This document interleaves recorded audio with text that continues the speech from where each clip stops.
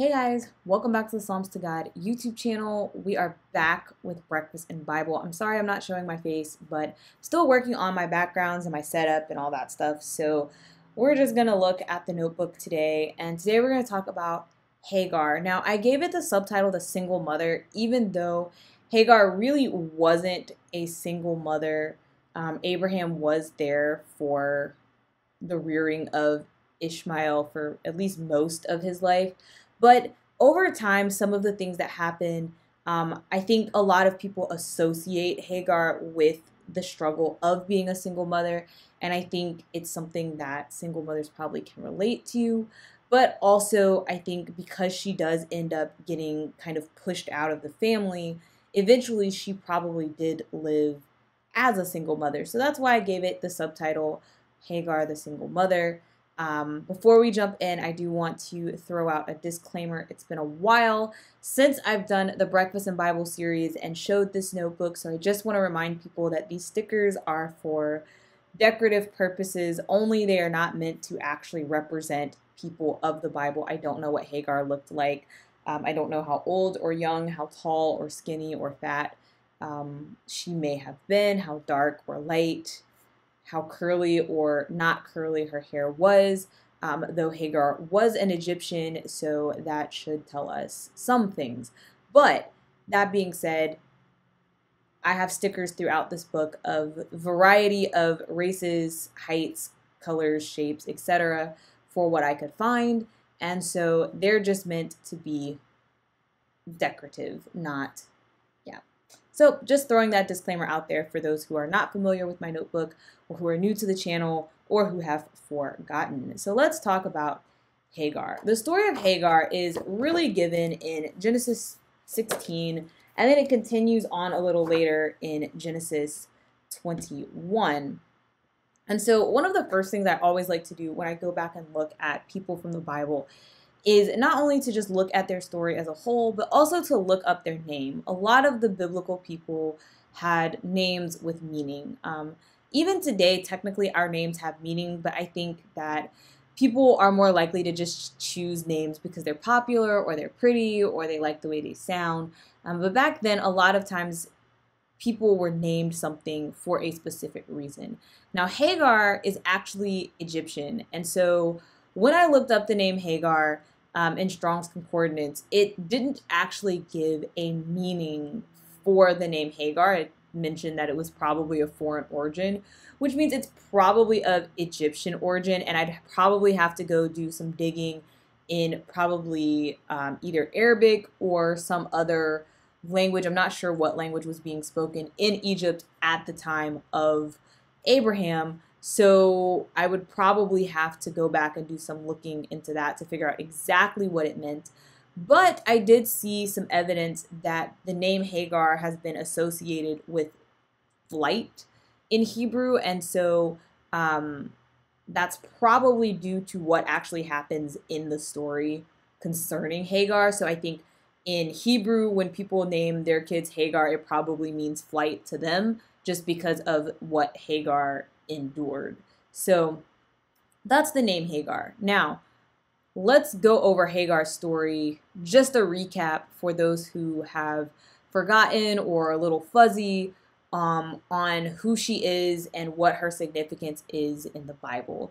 So Hagar was the handmaid of Sarah. So she essentially was a servant in Abraham's household, specifically under Sarah.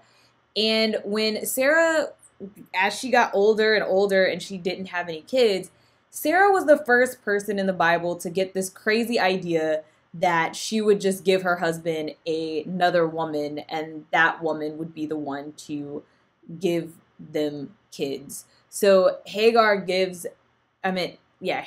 given to Abraham by Sarah and becomes Abraham's concubine, and then she becomes the mother of Ishmael, who is Abraham's first son. And after Hagar gives birth to Ishmael, there is a very rocky period between her and Sarah, and this kind of escalates until she is eventually demoted back to being a mere servant. And then after Isaac is born, there is some more friction between her and Sarah, and also between Isaac and Ishmael, more so between Ishmael and Isaac, because Isaac was basically a baby. But this basically came to a boiling point, at which point Hagar was sent away. And this is where, again, I say that she probably experienced life as a single mother after then. Though we do see Ishmael comes back for Abraham's funeral, so there probably was still some contact between the two of them, and between Ishmael and his father. But essentially, she was cast out as a single mother, and that's not exactly the end of her story, but that's kind of where we leave off seeing her. And so there are so many things about Hagar's story. I really wish people preached about Hagar more often, because there are some really beautiful things, there are some really sad things, and there are some things that I just have questions about. And I don't think that I will be able to answer all of the questions in this episode, because I am not, I haven't intensely studied this. I would like to take more time to study this. But I'm just going to go over some of the things that I have asked, some of the things I have found, some of the things I still wonder, right? So when I think about the story of Hagar, there are a couple of questions that automatically pop into my head. And the first one is, like, what exactly was a handmaid? One thing that I think is really a struggle as we study the Bible is that there are a lot of words that are maybe modern words that are or have context in our modern society that there may not be a one-on-one or one-to-one parallel with what was happening in the past. And when you start talking about servitude, slavery, bondservants, handmaids, things like that, I think it's very hard to get a clear picture of what was happening in Abraham's day. Because the fact is, there have always been servants and there have always been slaves, but it hasn't always looked the same, and every culture hasn't treated it the same way. There was a time when servitude and slavery was simply someone being poor, and it may or may not have been brutal. It may or may not have been that this person was considered less than human, or maybe they were just a servant, the same way you might have a maid today or a butler or something like that.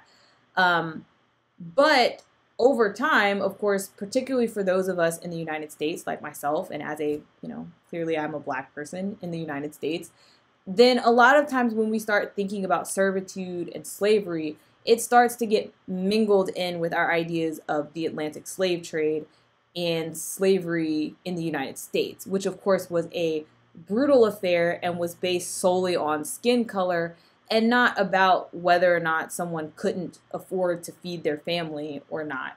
And rights were stripped from people. People were seen as less than human. People were sold. Their kids were sold. Families were separated. This is a very different type of enslavement and servitude than what may have been going on during Abraham's time. So when it says that Hagar was a handmaid, does that mean that she was simply someone who helped Sarah and she was just there because they were feeding her and they were taking care of her? Or does it mean that she was like enslaved and they were like beating her and she had no other place to go, right? Those are kind of the questions that come to mind.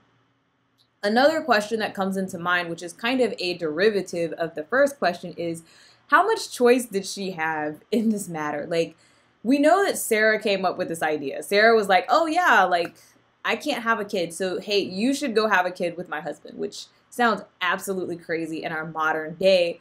But of course, having kids was one of the biggest markers of success in a marriage and for a woman in that time. So Sarah was desperate.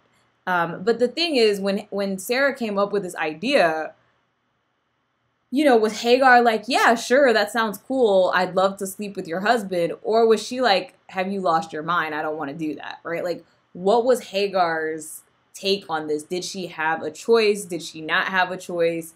What was going through her head? We're not really given a lot of Hagar's point of view concerning how she ended up going from being the servant to being the concubine and the father of, the quote unquote master's child.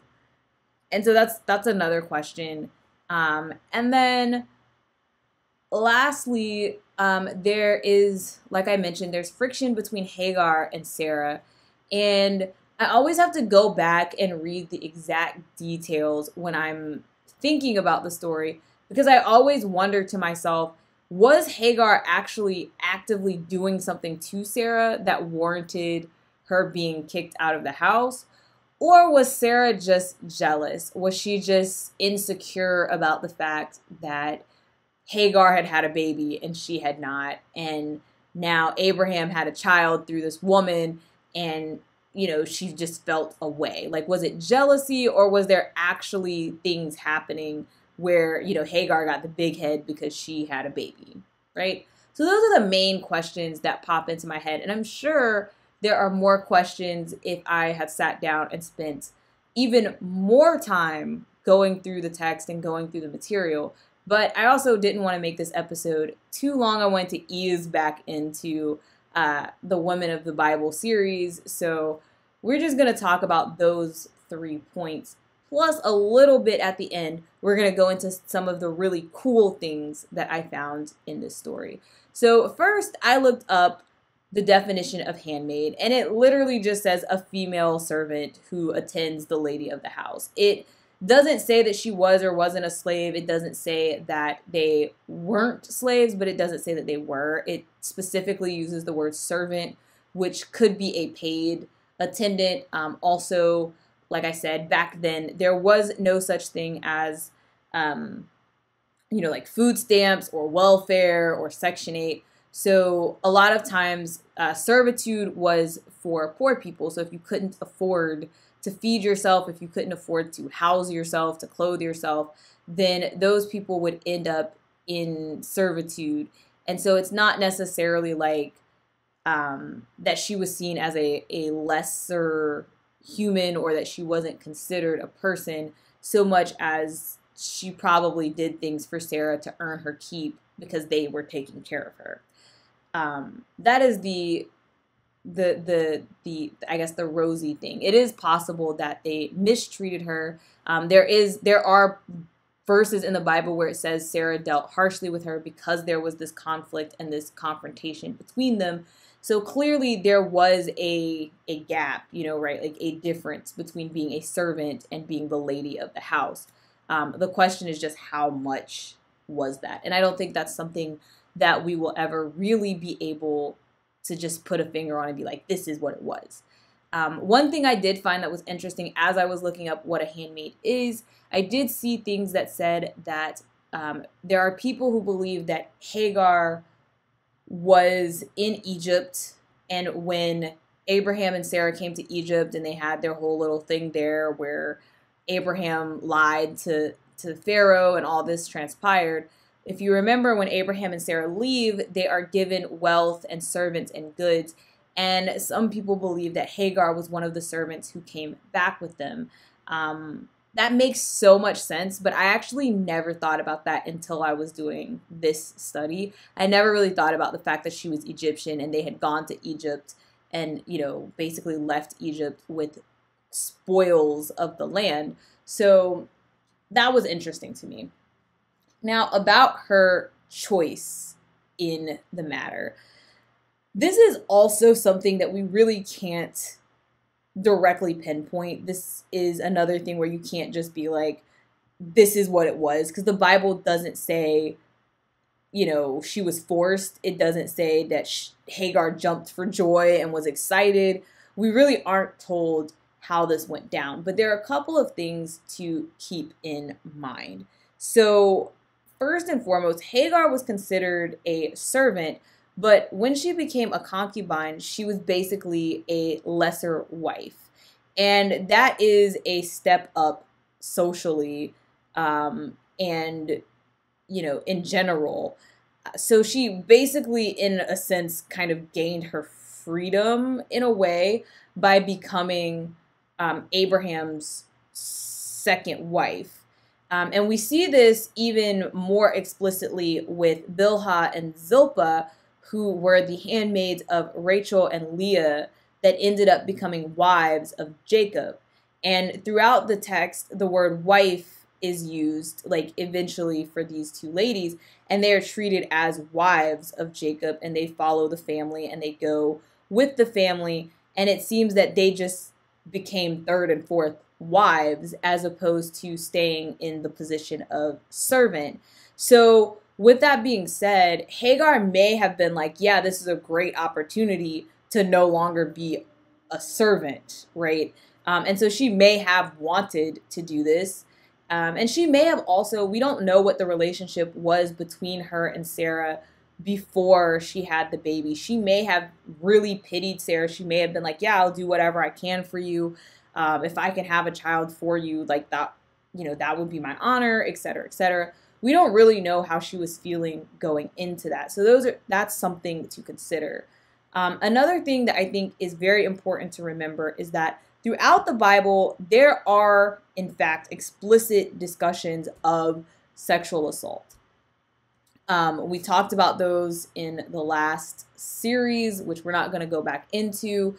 And so the fact that there's no language within Genesis, within the rest of the Bible, to suggest that Hagar was forced into this situation, it, to me, leans towards the interpretation that Hagar had some amount of choice in this matter and that she chose to do this and that it wasn't a, forced thing. Now, you can argue, like, she may have been afraid, she may not have had anywhere else to go, but, I do think she had some level of autonomy in deciding what would happen in this situation, and I don't think it was just completely forced upon her.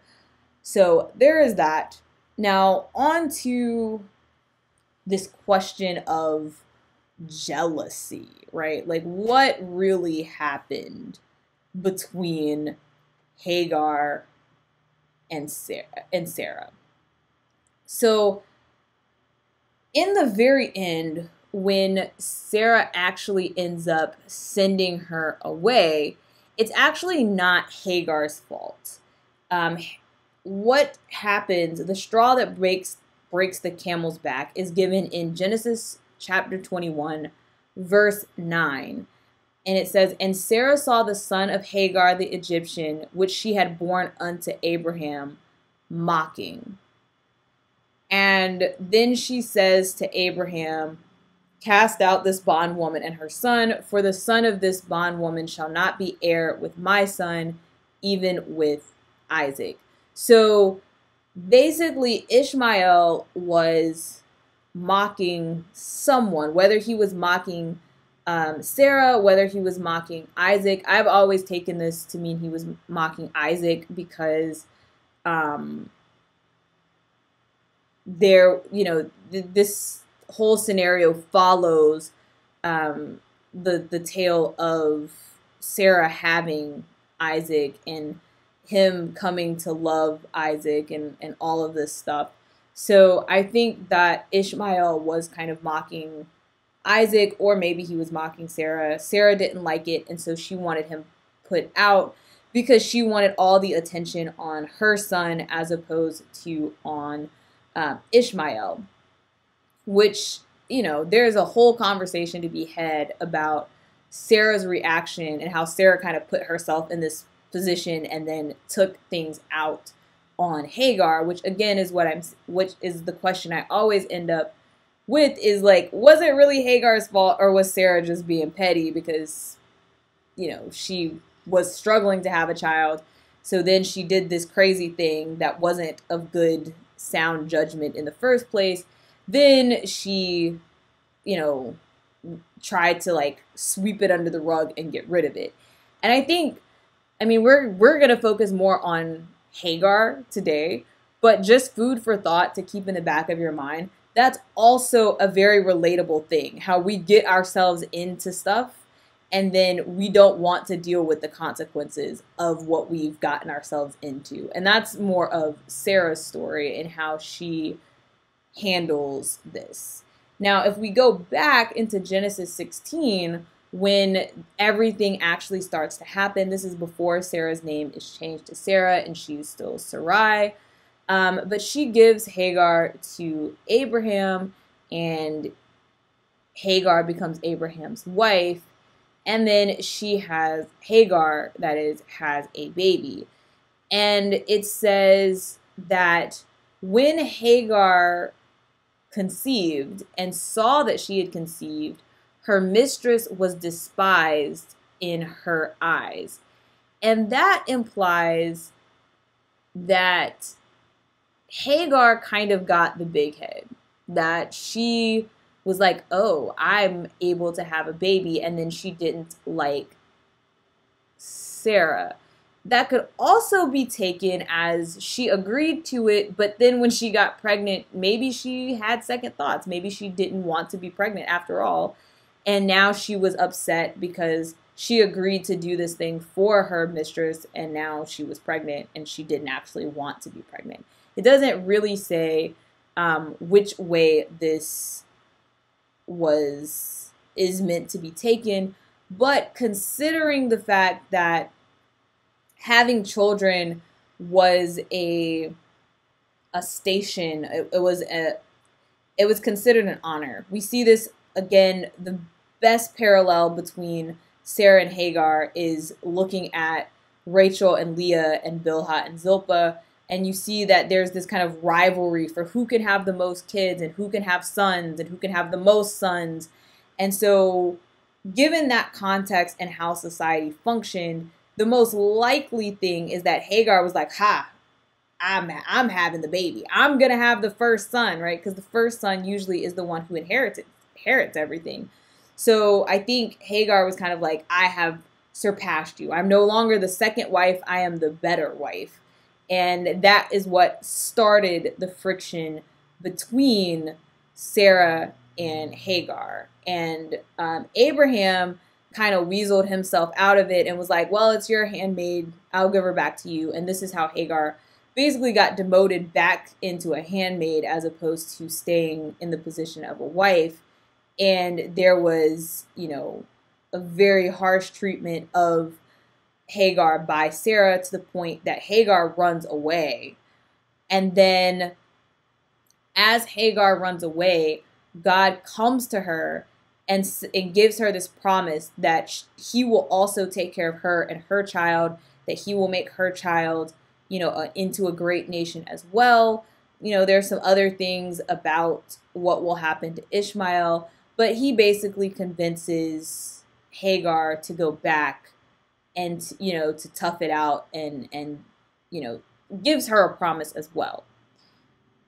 Which brings me to the things that I find very interesting about the story of Hagar. I think in the story of Hagar, we learn a lot about God. I think it reveals a lot about him and his character and about who he is. So one of the first things that I always notice is that God actually comes to Hagar and he actually talks to Hagar. Hagar was not a Hebrew. Hagar was not a descendant of Abraham. She was not part of, quote unquote, the chosen. She wasn't even a descendant of Shem. She was a descendant of Ham. She was an Egyptian. But God still cared about Hagar. When Hagar fled, God went with her. That was the first time. When Hagar is cast out, God still goes with her. He comes to her every time she cries and responds and gives her some measure of comfort. In fact, this is one of the first ways we see God being comforting, which is very interesting because, again, it's not to someone that's in the promised lineage. It is someone who is external to this. And I think that's important.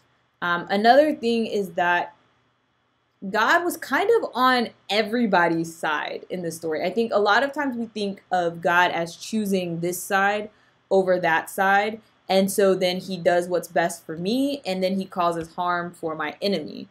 But if you look at what happens, there's friction happening. It's what we would call today a blended family, and there's a little bit of drama going on. The women don't really get along, which is not anything new. There's nothing new under the sun.